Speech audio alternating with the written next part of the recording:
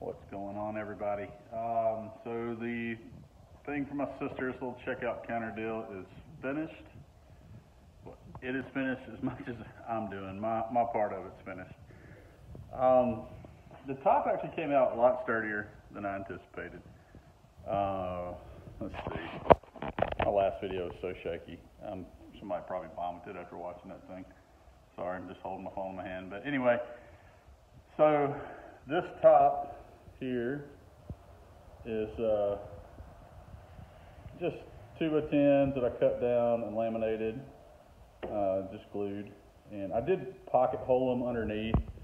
Really, that was just mostly to help me hold everything in place when I was getting the clamps on. It was just easier to put a couple pocket holes in there and line it up and then get the clamps on.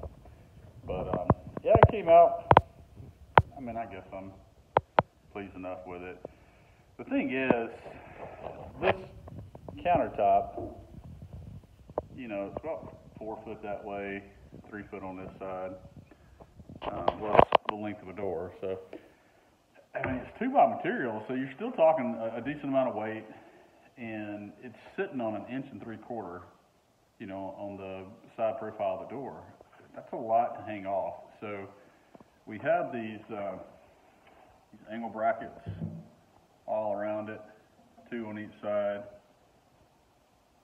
And it would have looked better if I would have just screwed into the door.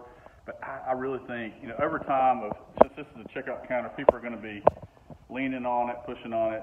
I really think those screws would have backed out because the wood in this door, you know, it's not real tight grain stuff. It's not going to hold a screw great.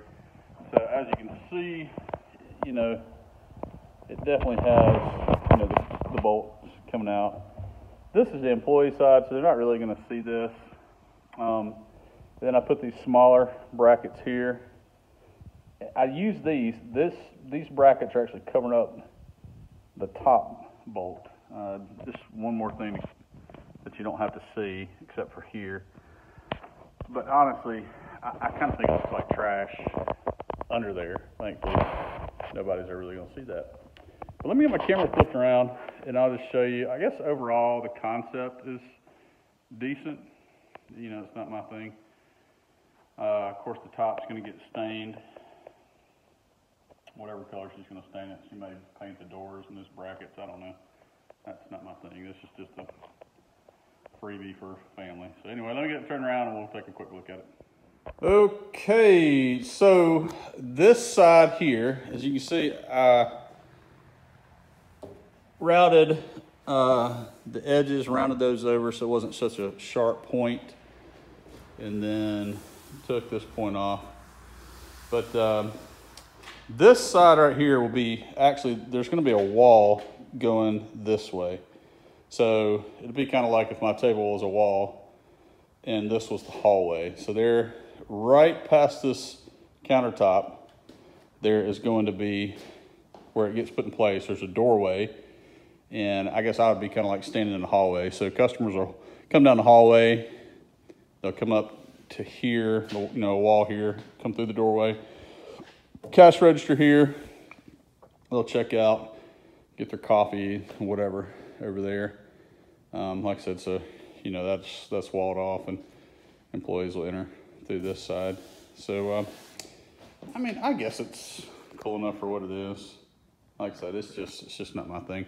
I did talk my sister into using a corbel on that corner and on that corner on the inside. So 1 screw into the door, 1 screw into the floor, and that'll keep it from, you know, as people walk by every time, kicking these or whatever. Because again, that corner is just a butt joint that's glued and screwed in from the other side, and that is a lot of leverage.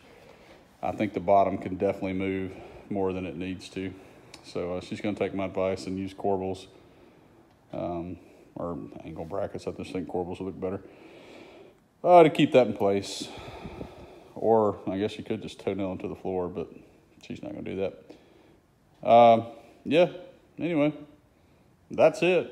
One family freebie in the books. I think it'll be all right.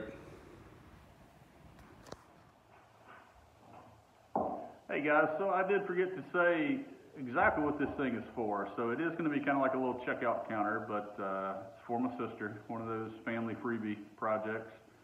But it's going to a cool thing, I believe. My sister has worked with special needs children for probably the last couple of decades at the local school system. And recently they have started this little coffee house where these students work. They fulfill roles that allow them to work within their range. And the kids are doing everything from working the cash register to serving coffee, making coffee. I think they make like little baked goods, stuff like that. But anyway, it's a cool project to be a part of, going to a good cause. So that was kind of neat. Just thought you guys might like to hear about that. And I get to be the first one to have a cup of coffee at the bar. All right, see you guys.